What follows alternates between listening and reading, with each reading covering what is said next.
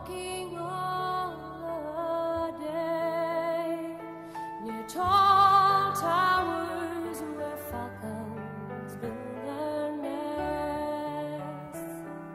Silver winged they fly, they know the call of freedom in their breasts. Saw black hair.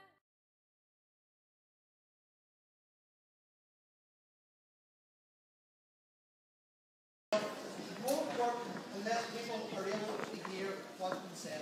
So please, in fairness, people have been practicing and rehearsing and all of that.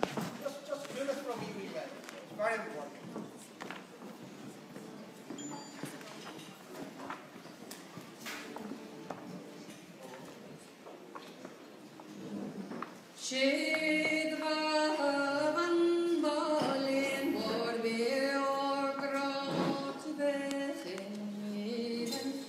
De doeg grauwen shell of Merlot is good you talas now galle oh roche de vaca walla oh roche de vaca walla oh roche de vaca walla and this sure hot on ta granuele chapter salia o the armalle margarda geli scanna Spagna agus crisce druid margare o roche de vaca wailia o roche de vaca wailia o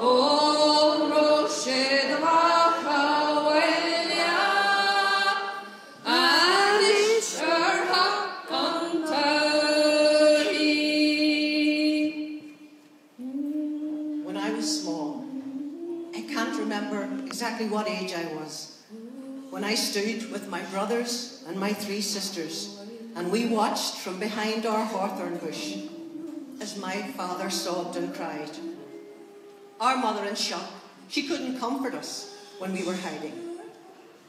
We'd sought refuge there in fear first of all, and then we stayed there because we didn't want to rub salt in our father's wounds as he sobbed and cried with the humiliation that day. My father had never had a disagreement with anybody before then, and that day those men beat and humiliated him as they put him out of our home. I'll never, ever forget that humiliation in front of the woman and children he loved and respected, and who loved and respected him. Every time I think about it, I could cry.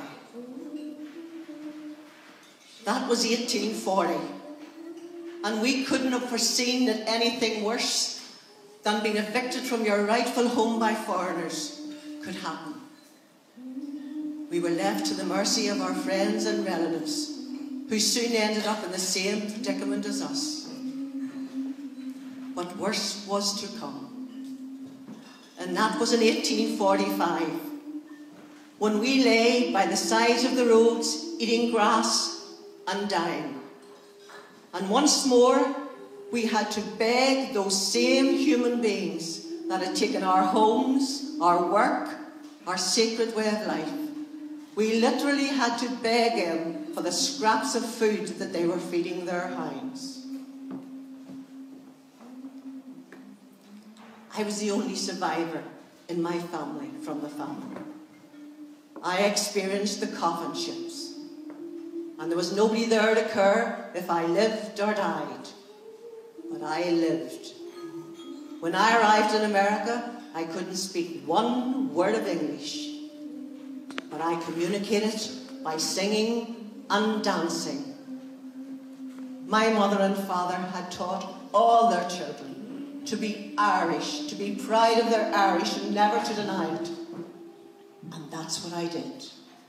We're a proud people, a noble people who love culture, simplicity and truth.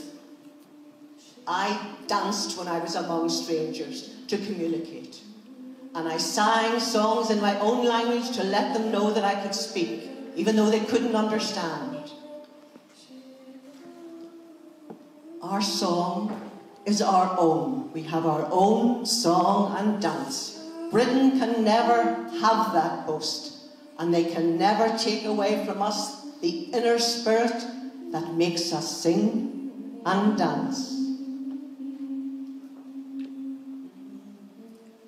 I am of Ireland, of the Holy Land of Ireland. Come pray thee, good sir, for sweet charity, come and dance with me in Ireland.